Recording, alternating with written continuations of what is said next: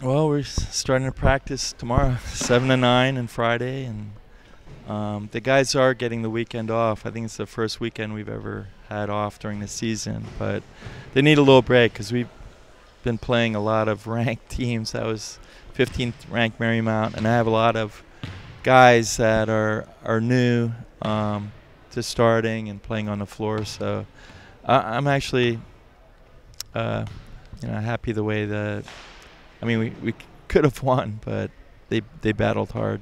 That was nice. That was one of our best comebacks of the year in the first set, and then the second set we just were. It's funny.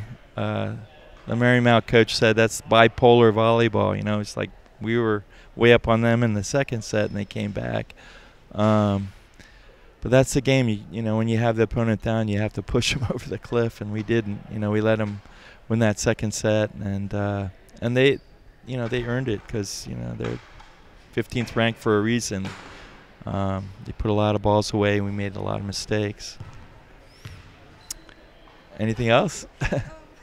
Yeah, Ryan, I'm really happy he's been blossoming this year. Last year he didn't play a lot, and he's just a sophomore, and he's getting like half of our sets. And I just love the way he aggressively flies through the ball, and he's determined to put it away.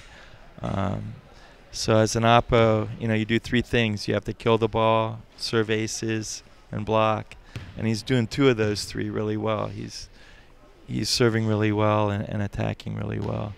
Got to work on his block a little bit, but that's coming around too.